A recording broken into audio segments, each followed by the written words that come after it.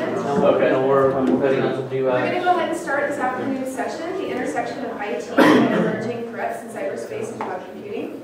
We have some wonderful speakers. I'll just give some brief introductions, and then I'll go ahead and give you guys some information. So we have Robert Brese, who is the Deputy Chief Information Officer for Information Technology at the Nuclear Security Administration within the Department of Energy. He is responsible for the functional accountability and governance of $1.5 billion of investments in information technology at 3 national laboratories, 4 production plants, the Nevada Test Site, and the NNSA Service Center. Prior to his appointment as the government senior executive, Mr. Brese served 22 years in the U.S. Naval Submarine Service, retiring in 2006 following a variety of operational and headquarters assignments, including 7 major sea deployments. We also have with us today Chris Garcia, who is the director of the Cybersecurity Management Center in the FAA, Office of Information System Security. He is responsible for the protection, detection, and response to cyber incidents. Garcia joined the FAA as an air traffic control specialist in 1982, after having served as a professional pilot and flight instructor with the Corporate Flight Department. A native of Philadelphia, Garcia is a graduate of Valley Forge Military Academy and Junior College, the Academy Reserve Officers Training Corps program, and the American Flyers Aviation Training Academy of New York.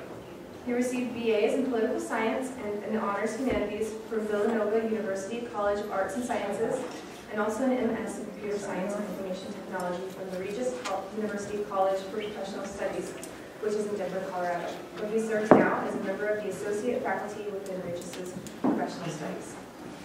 So thank you guys. I appreciate you being here. Thanks. All right, so you probably wonder how an Airedale and a bubblehead got stuck together. The good news is that Chris and I met at National Defense University about a year ago, I guess, and so when Karin suggested that he and I get together, I was like, okay, that sounds like fun. And so they gave us a topic, and I don't know if we'll talk anything about it, but we've got some stuff that I think you'll enjoy. We're going to start off, and I'll do the first handful of slides or so, then I'm going to turn it over to Chris, and then I'll kind of wrap up.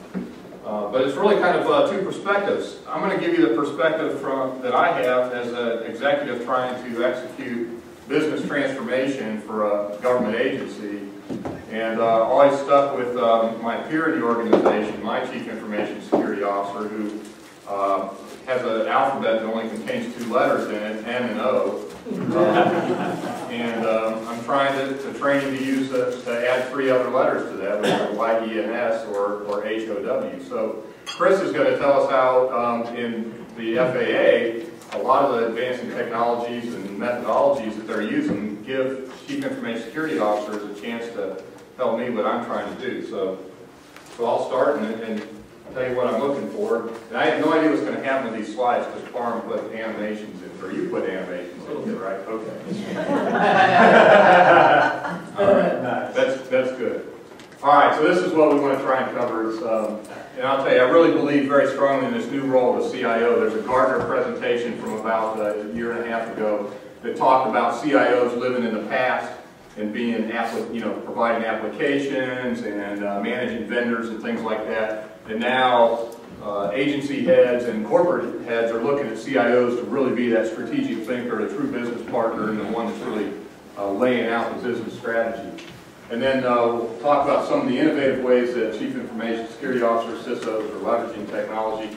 And then the bottom line is that the 2 of us together, whether you're managing an incident response center or whether you're providing the policy and governance for information security, the 2 of us really got to work together to execute business transformation. There's a lot of challenges out there, and I really look at this not as challenges but as opportunities. Globalization's been going on for a long time. A lot of you probably already read, Economics, the power of mass collaboration, and how mass collaboration changed the world.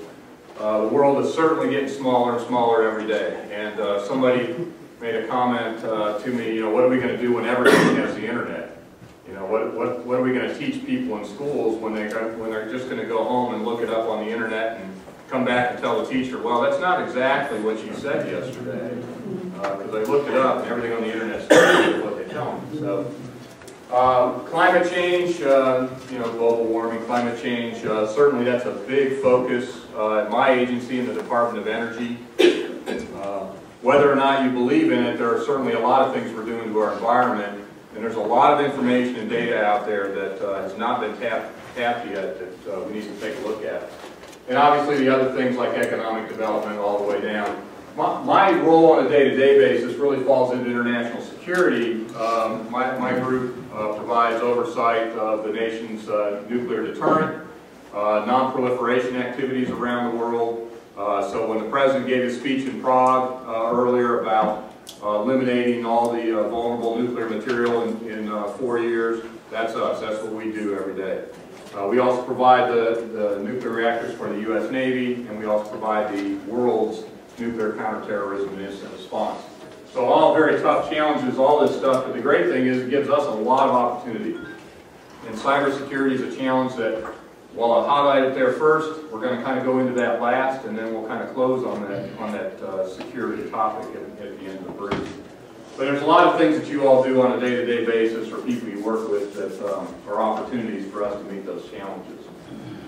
So what are we looking for? We're really looking for CIOs that are out there that are creating tomorrow. We're looking for CIOs that find opportunity instead of constraint. And my favorite one here is refuse to choose between undesirable options.